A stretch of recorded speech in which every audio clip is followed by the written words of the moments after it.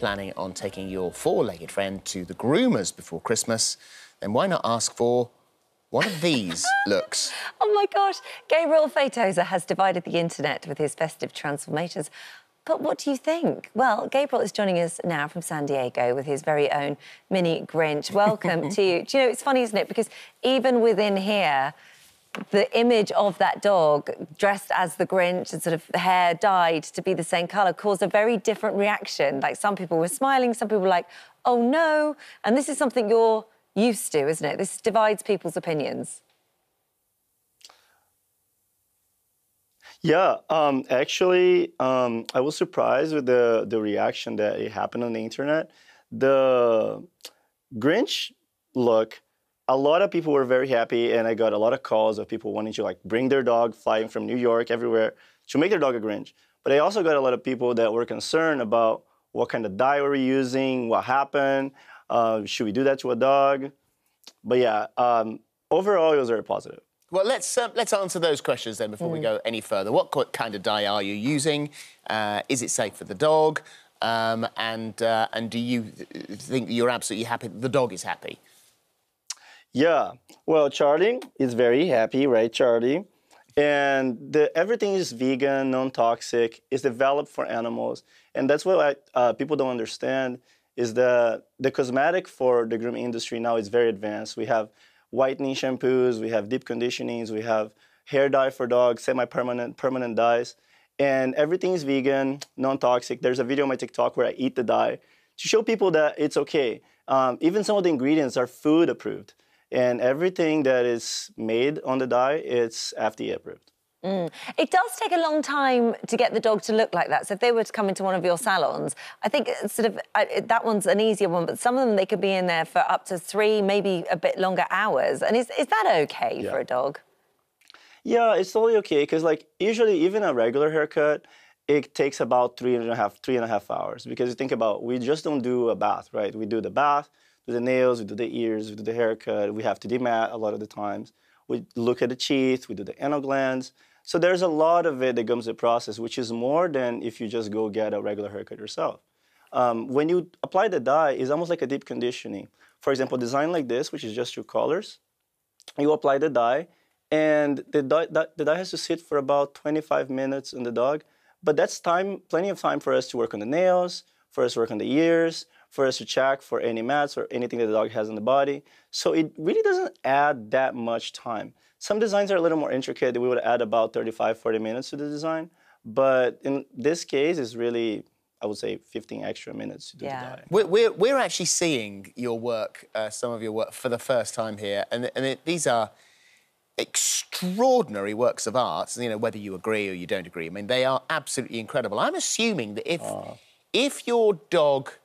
I mean, that's unbelievable. Incredible. If your dog loves attention, then this is going to get you and your dog attention when you take it out of the groomers and start walking home. Yeah, that definitely does. I have a lot of dogs that become like local celebrities here. Like, the owners tell me, like, oh my God, I live a block away from the store, and it takes me an hour to get my dog back and forth because everybody wants to stop, everybody wants to pet them, everybody wants to give them a treat, take photos. And for dogs that are very social, for dogs that love attention, is like, you know, they're in heaven because they want all the attention they can get. So you grew up in a town outside Sao Paulo. At the age of 15, you started working at dog groomers. You worked your way up. And a lot of people around you, family included, didn't understand this choice of work. They don't understand the artistry that goes in it. So for you, posting on social media goes a long way to address that. You want people to see how hard this is and actually that it is artistic.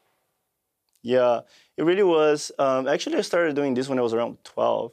And, you know, my parents and my friends, they all, you know, thought, like, why don't you go study? Why don't you go do something different, become a doctor? And I was just obsessed with dogs. I wanted to do this. And now that I get to do, you know, like, talk to you guys and be on TikTok and a TV show here in the US, I'm very proud that I get to show people how creative and artistic dog grooming is.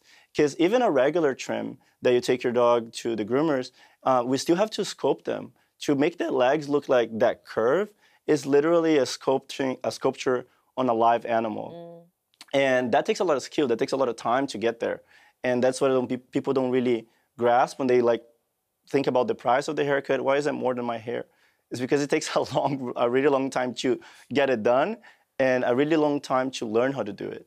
It's really a lot of practice. Like any sort of art, you just need to practice and practice all the way to get better at it. Well, you are extraordinary. I mean, they are works of art. Thank you. But Thank you grooming so much. is essential. I mean, a lot of dogs have to be groomed. Holly has a new dog. I do. Bailey. I've got a golden retriever, Oh. so she's covering up What her are the tips fur. for Holly grooming her dog? Well, I would advise you first and foremost to desensitize your dog of getting everything touched. So when you touch the paws and see if you can massage in between her toes, okay? Then see if she will let you take things out of her mouth. Yeah. And to put your hand on her teeth. And same thing of holding the tail, right? And then after, you need to desensitize her with noises. Because, for example, when you grab a clipper like this, if you turn it on, it's pretty loud. And if you put by your ear when it's turned on, it's pretty loud too. So imagine with a dog that have a more sensitive hearing and it has that vibration on their ear and they don't know what's going on. They don't know it's a clipper. They don't know it's gonna get their hair cut. So I would advise you to have an electric toothbrush at home that has a vibration, noise, and the feeling. And you can massage the dog's paws, massage around their nails, massage their ears when they're relaxed. So they have the sense of comfort and that vibration And they at get home used to it. with you. Yeah. That's So when they very get to the good grooming, advice. that's normal. Yeah. Listen, thank you very much. I'm sure that, again, there will be a positive reaction to this and negative as well, which you've come to know. As there is with everything. As there is with everything, yeah, quite right. Merry Christmas to you. Thank you. Merry Christmas. We should point out, what time is it there in San Diego at the moment? Right now it's 2:30 in the morning. 2:30 in the morning. Yeah. That's why the dog is just a little bit dozy. Yeah, we're both like, we took a nap before we came here. Okay. Thanks, Thanks, Gabriel. Bye-bye. Thank you very much. Cute. Thank you. Right. Thank you very much. Merry Christmas. Merry Christmas.